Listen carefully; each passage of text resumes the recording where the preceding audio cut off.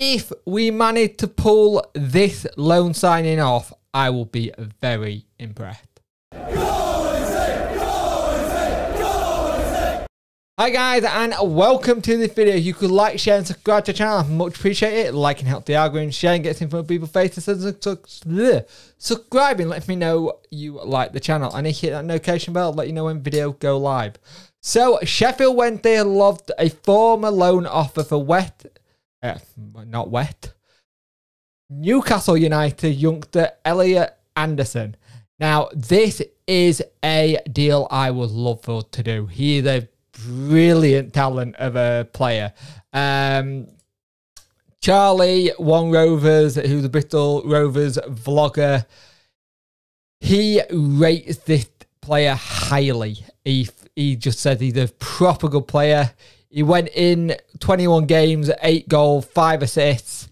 Just great numbers for a player going in there. 19 years old, and they've had what everyone fears is when you get a loan player. They've fallen in love with him. But the thing is, with Bristol Rovers coming up, there's a strong possibility they could go in and turn around and say, look, we'll have him back because he likes it here. He already knows us. We already have that kind of chemistry. He already gets on with it. He don't have to settle. But they have said that it could be a case. There are other teams looking at him as well. I believe it's West Brom, Reading and Stoke have made contact as well for his availability. 13 goals in 21 appearances to help him secure automatic. It would be a really big coup as a signing for us if we pulled this off.